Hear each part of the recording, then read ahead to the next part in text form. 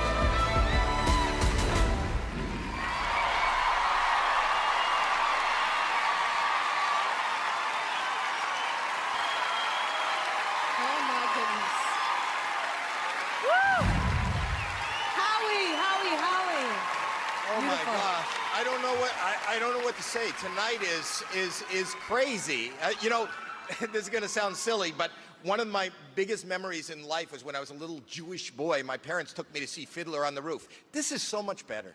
It really is. Melby? You know, you make me so emotional.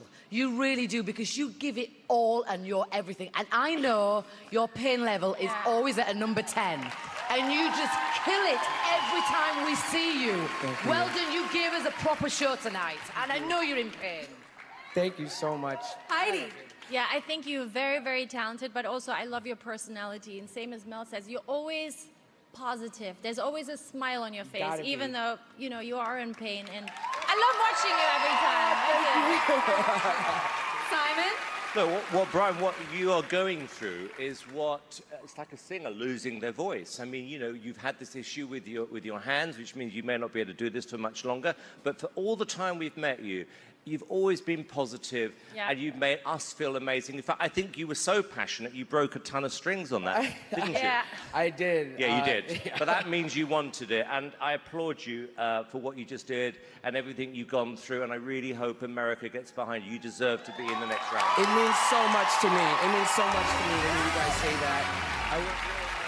All right, so let's talk about this. I mean, we know that you're in pain. Talk about, you know, you were amazing tonight, but what are your hands and feet feeling like right now and when you were playing? Oh, my hands are feeling like nothing right now. Like numb? Like, yeah, completely. Literally numb from excitement or from your affliction? Well, it could be excitement, but I'm pretty sure it's from my affliction. Yeah, we do. Brian is relying on you to keep his dream alive.